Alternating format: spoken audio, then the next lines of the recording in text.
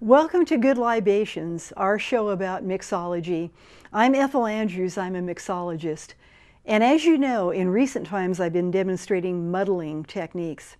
And it's critically important to know this, because as I spoke of before, if you're muddling something that has some substance to it, you're going to have to use a heavy hand. But on the other hand, if you're muddling something that's more delicate, you don't want to pulverize it, because then you're going to liquefy it, and you might as well run it through a food processor or a blender. Muddling is going to change the texture of something to a certain degree, but it shouldn't radically change it, especially if it's something that's delicate.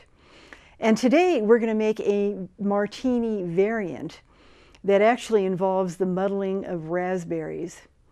And again, we want to be careful when we muddle raspberries, because if you overdo it, you're pulverizing it and liquefying it, and we don't want to do that.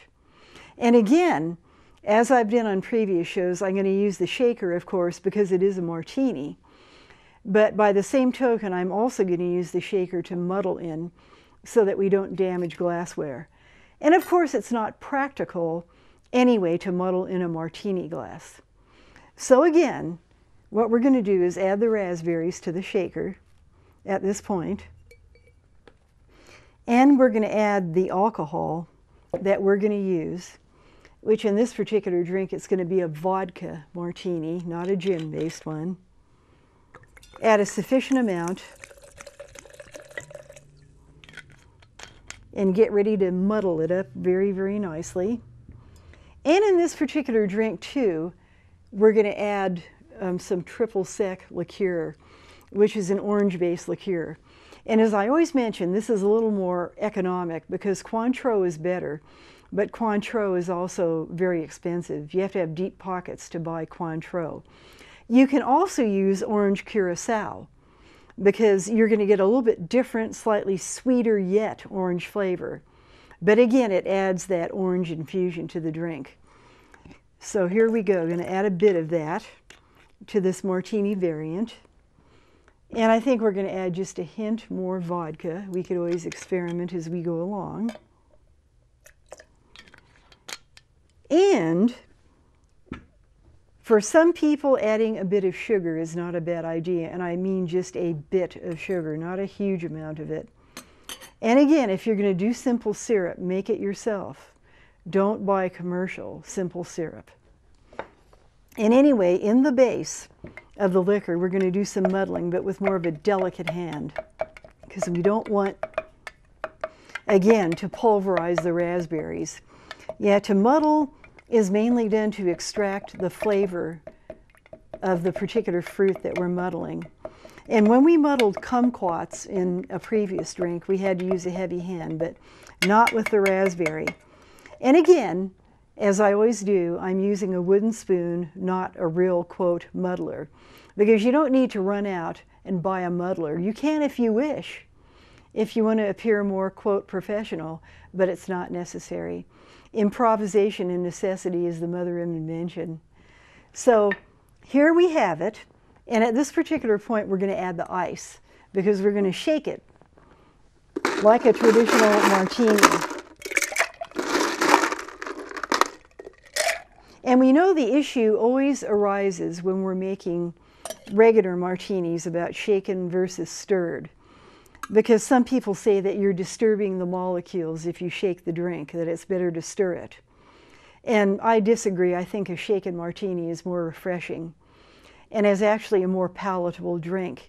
And of course, if you're making martini variants, you are going to use a shaker. You're not going to stir them. So we're going to go ahead and do that and make sure the top doesn't come flying off. I'm going to shake it up really nice. And then we're going to divest it in the martini glass. And then we're going to do a couple of other things to the drink.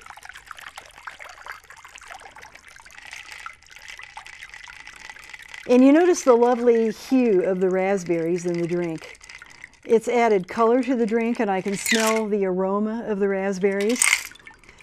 And because we're using a shaker, or if we used a glass on top to shake it with, we would divest it through a screen.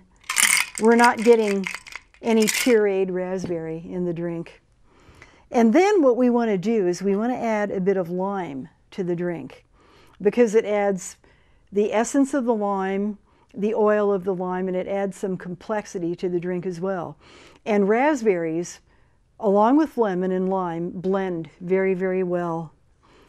And if you wish to, you can actually use a raspberry vodka in this drink.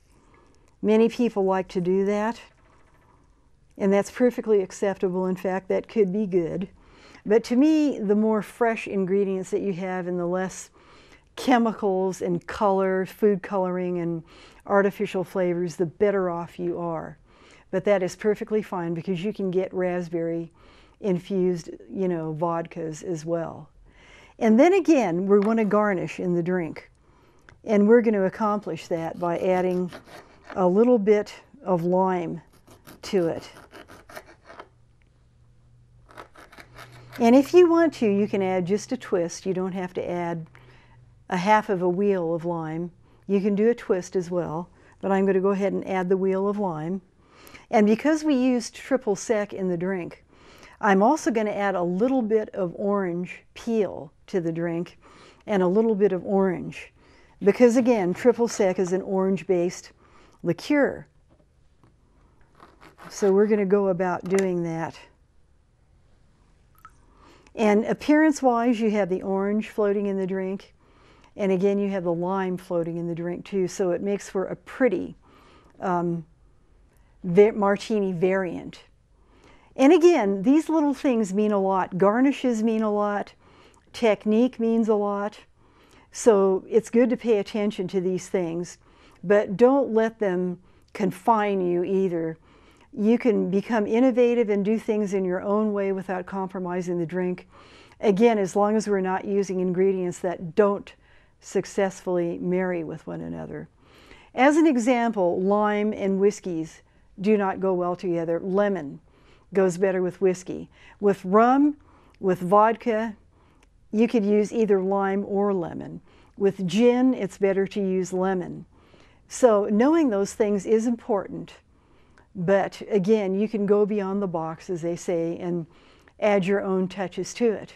And again, to review, we muddled the drink in the shaker.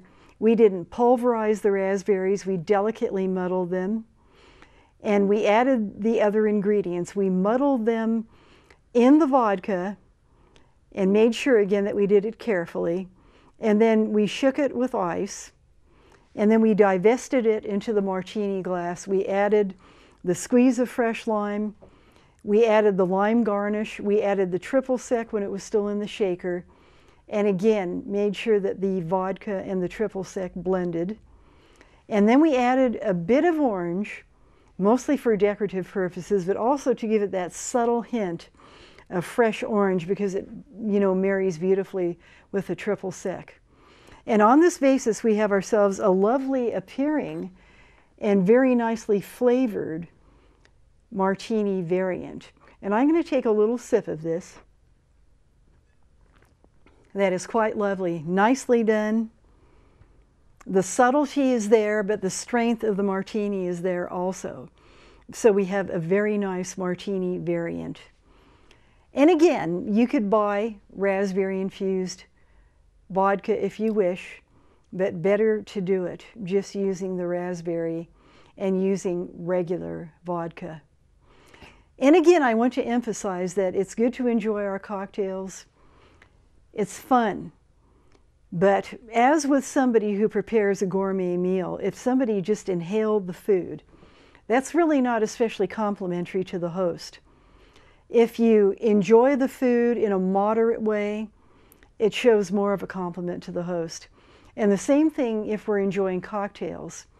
Drink sensibly, drink in moderation, show respect for our community and for the safety of others. Don't drink and drive. Be responsible and be sensible. And thank you again for tuning in to another episode of Good Libations, which is our show about mixology. I'm Ethel Andrews. I'm a mixologist. And again, we're going to have future episodes dealing with a whole panorama of different cocktails. Thank you again for tuning in. Goodbye.